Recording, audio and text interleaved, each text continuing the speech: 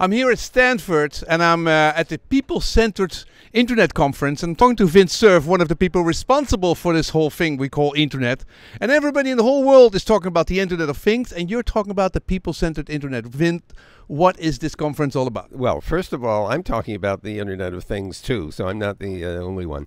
But what we're talking about here is specifically healthcare and paying attention to individuals and people sharing enough information that they can take advantage of what other people are experiencing. So if we have, for example, data from people who have either illnesses or have health capacities that are better than ours, we learn from that. So this whole point about this is connecting people together and their state of health, gathering data to help make policy decisions.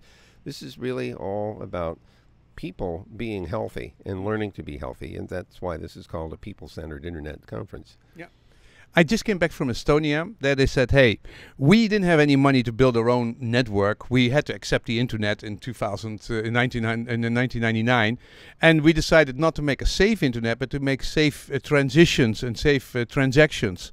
And they built a beautiful system on top of the internet. Are they an example, and are they something we can learn from? Absolutely, for several reasons. First of all, it's a small enough country. There are 1.5 million people there. Yeah, little city. Well, what this means is that they can cover 100% of the population with their strong authentication mechanisms. They use those mechanisms to secure the data that's being transferred and the transactions that are being executed. They have strong identification of the parties in the transactions. It's a spectacular model. And they're even trying to help facilitate other people taking advantage of it by issuing identity cards to people who aren't necessarily Estonian citizens. Of course, again, the success in Estonia is partly the result of their ability to cover the entire population 100%. It's a terrific example for us to look at to know what's possible if you can cover 100% of the population. Yeah. That makes an aspiration for those of us with 300 and some odd million people something to... And 7 billion people, because, I mean, you just talked about the whole world and how we can get together. Okay, so we have little incidental things like Estonia, but on the other hand, we have a huge mess of all kinds of systems everywhere. People don't want to work together, no trust. People are frustrating it, commercial problems. How do we get together to a more people-centered internet? So we need small examples where, in addition to Estonia, for example, we just heard about the San Diego health system that's been put together by UC San Diego, cooperating with a lot of different agencies locally in that region. Yeah. And they've been apparently extremely successful with a very federated system.